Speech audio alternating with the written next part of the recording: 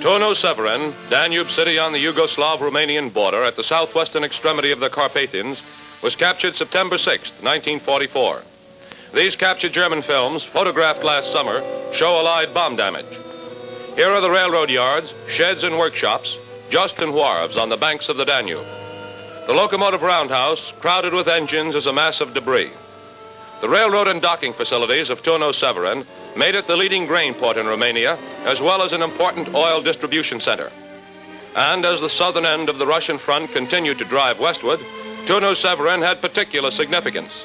Its railroads were the key to withdrawal of some 10 Nazi divisions from the lower Balkans.